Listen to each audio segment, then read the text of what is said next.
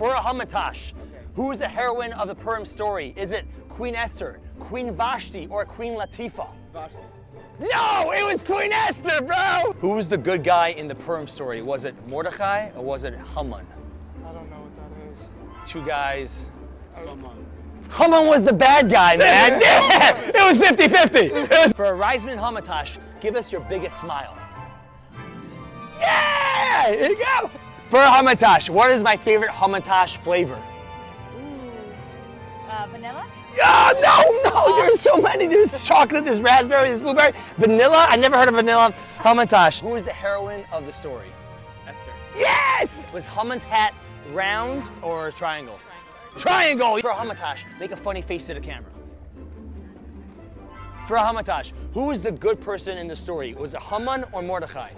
Mordecai. Mordecai! Yep. The Purim scroll is called a Megillah, the Quran, or the Torah?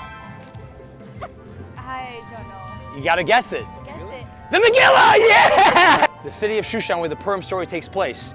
Is it Persia? Is it India? Or is it Canada? Persia. Yeah! For a Hamantash, what is your happy place? My happy place? Yeah. Singing in the car. Yeah! What do you think? Everything. For a Hamantash, share with me a joke. All right, here's one. All right. Why is the letter T like an island? Why? Because it's in the middle of water. Hey, I like it, man. For a Reisman Hamantash, I want you to dance for 10 seconds. Hey, hey, hey, hey, hey, hey, hey. Thank you so much for watching and happy Purim. For a Hamantash, do you know what Jewish holiday is happening now? Tell me. Purim. Purim. Oh, okay, Purim. That was my guess. Happy Purim. Thank you.